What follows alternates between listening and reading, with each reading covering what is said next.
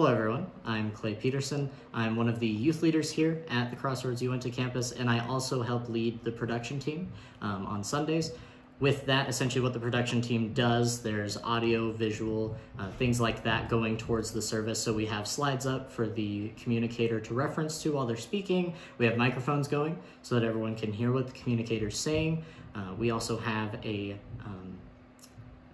camera that allows us to stream to YouTube so that people can just access the sermon from home. So whether they're out of town and they still want to see what's going on with Crossroads, they can do that. Or maybe they're just checking out Crossroads and they're not quite sure if they want to enter the building. They might think, oh, maybe it's not very welcoming, and it's more welcoming at home. So they have a safe experience to do that at home.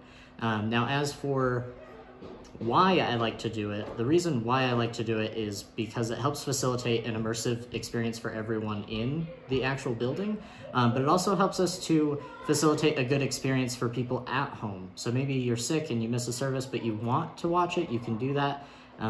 One story that has been shared with me that just kind of keeps me going, and it has for the last couple of months, there was a woman who for so long, I think she works at a hospital, and she's not been able to come ever, like on a Sunday, because she's always working Sundays. And so she had come up to one of our pastors and said, hey, I know you, but you don't know me.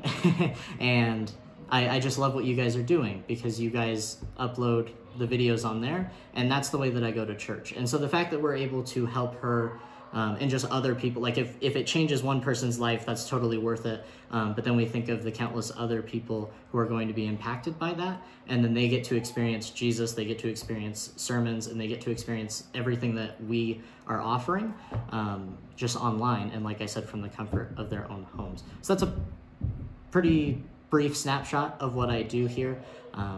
Other than that, thank you so much for watching, and have a great day.